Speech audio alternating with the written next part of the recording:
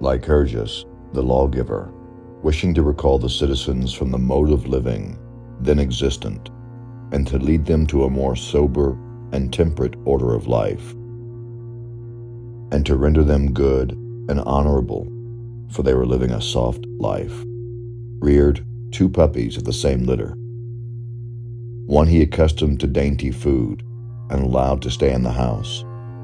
The other he took afield and trained in hunting. Later, he brought them into the public assembly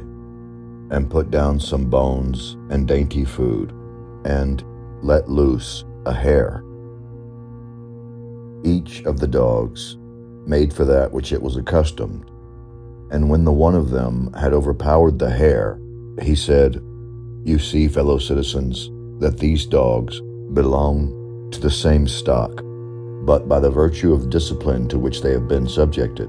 they have turned out utterly different from each other.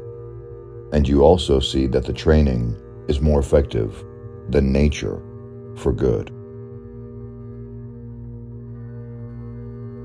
So also in our case, fellow citizens, noble birth, so admired of the multitude, and our being descended from Hercules, does not bestow any advantage, unless we do the sort of things for which he was manifestly the most glorious and most noble of all mankind,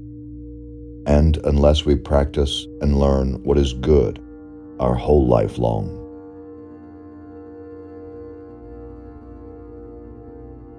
He made a redistribution of the land and assigned an equal share to all citizens,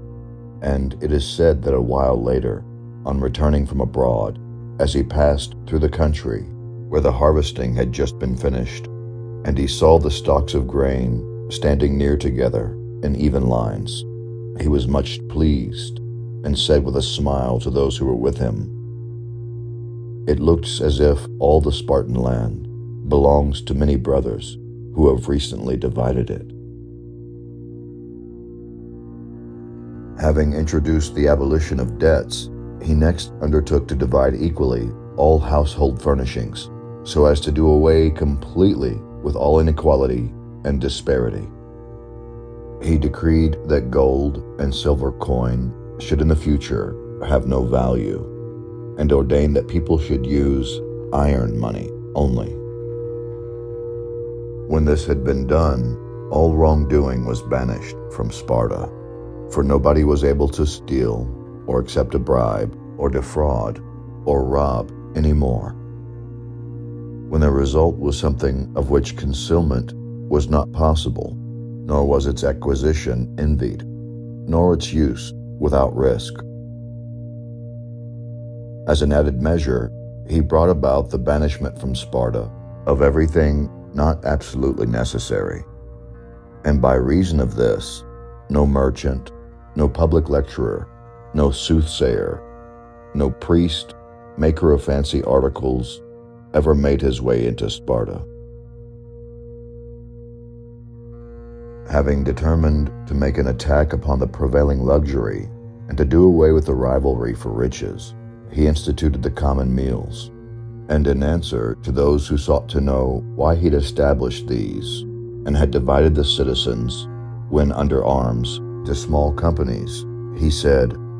so that they may get their orders promptly, and in case they cherish any radical designs, the offense may be confined to a small number.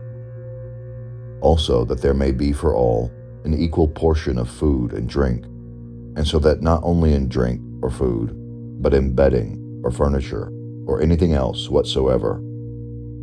the rich man may have no advantage at all over the poor man. Having made wealth unenviable, since nobody could make any use or show of it, he said to his intimate friends, "What a good thing it is, my friends, to show in actual practice the true characteristics of wealth, that it is blind." The well-to-do citizens resented legislation of this type, and banding together, they denounced him and pelted him, wishing to stone him to death. As he was being pursued, he rushed through the marketplace and he outdistanced almost all his pursuers and gained refuge in the shrine of Athena. As he turned around, Alcander, who was pursuing him, put out one of his eyes by a stroke of his staff. But later, when Lycurgus received Alcander, who was handed over to him for punishment by the vote of the people, he did not treat him ill nor blame him, but by compelling him to live under the same roof with him, he brought it to pass that Alcander had only commendation for Lycurgus, and for the manner of living which he had found there, and was altogether enamored of this discipline. Being asked why he had not made use of any written laws, he said, "Because those who are trained and disciplined in the proper discipline can determine what will best serve the occasion." At another time, when some sought to know why he had ordained that people should use only an axe in putting up a roof on their houses, and make a door with a saw only, and none of the other tools, he said, "So that the citizens may be moderate in regard to all the things which they bring into the house, may possess none of the things which are the cause of rivalry among other peoples." Being asked why he had prohibited frequent campaigns against the same foes, he said, "So that they may not, by becoming accustomed to defending themselves frequently, become skilled in war." When someone else desired to know why he instituted strenuous exercise for the bodies of the maidens in races and wrestling and throwing the discus and javelin, he said, "So that the implanted stock of their offspring, by getting a strong start in strong bodies, may attain a noble growth, and that they themselves may with vigor abide the birth of their children, and readily and nobly resist the pains of travail. And moreover, if they need arise, that they may be able to fight for themselves, their children, and their country."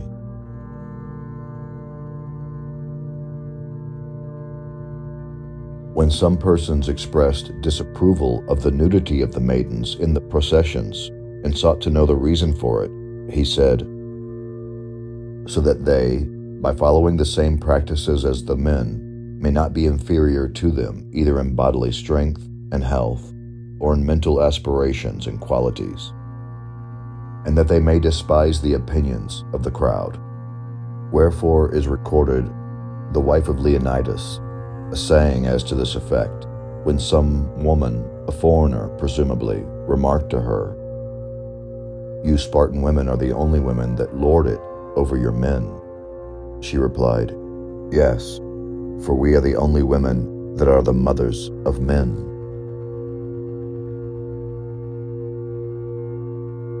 By excluding the unmarried from looking on at the festival of the naked youth, and by laying upon them other additional disgrace, he created much concern about having children.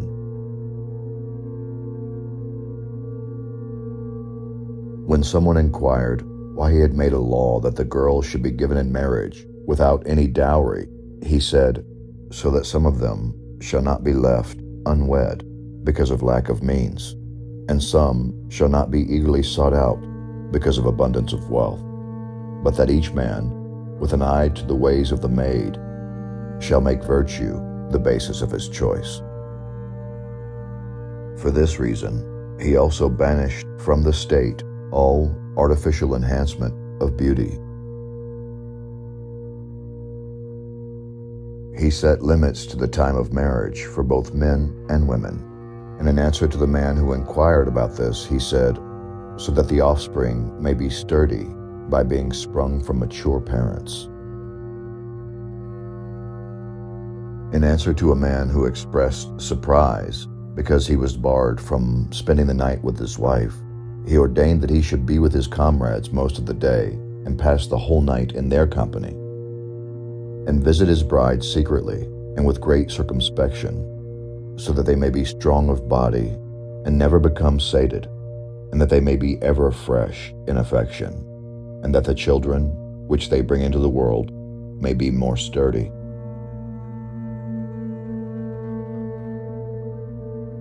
He banished perfume on the ground, that it spoiled and ruined the olive oil. To all those whose business was the enhancement of personal beauty, he made Sparta forbidden ground, for the reason that they outraged the arts through the vileness of their art. So strict in those times was the virtue of the women, and so far removed from the laxity of morals which later affected them, that in the earlier days the idea of adultery among them was an incredible thing. There is never an adulterer in our country. How could there ever be an adulterer in Sparta, in which wealth and luxury and advantageous aids to beauty are held in disesteem, and respect and good order and obedience to authority are given the highest place?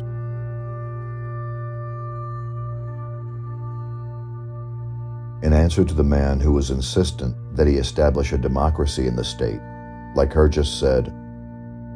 "Do you first establish a democracy in your own house."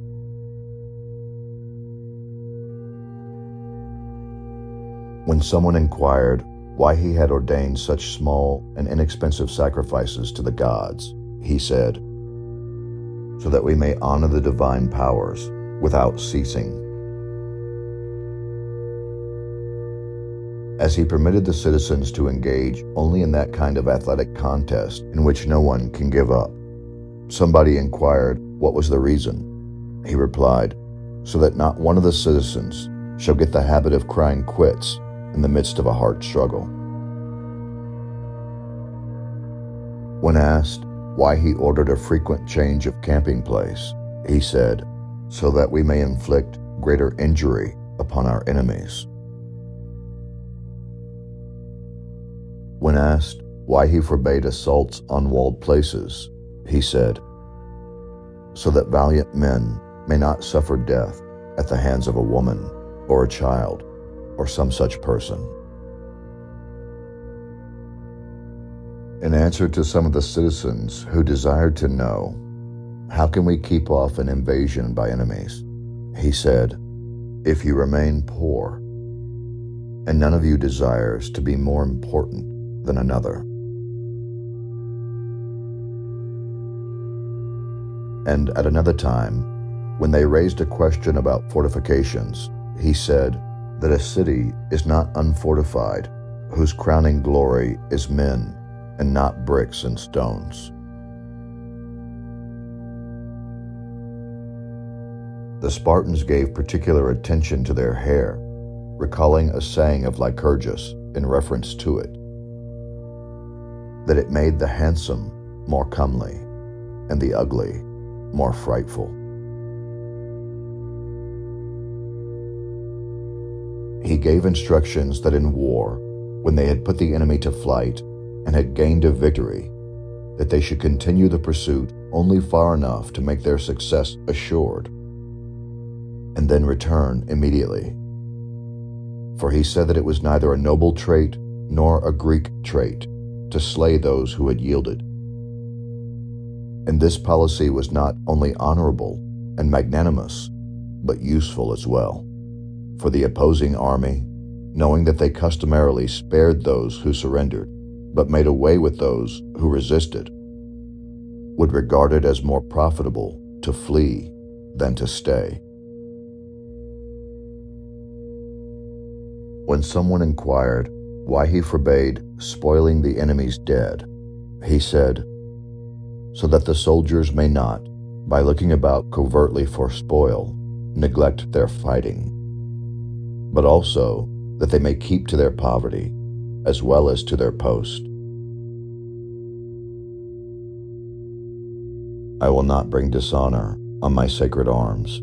nor will I abandon my comrade wherever I shall be stationed. I will defend the rights of gods and men, and will not leave my country smaller when I die, but greater and better, so far as I am able by myself and with the help of all. I will respect the rulers of the time duly, and the existing ordinances duly, and all others which may be established in the future. And if anyone seeks to destroy the ordinances, I will oppose him so far as I am able, by myself, with the help of all. I will honor the cults of my fathers. Witnesses to this shall be the gods: Ares, Athena the warrior, Zeus,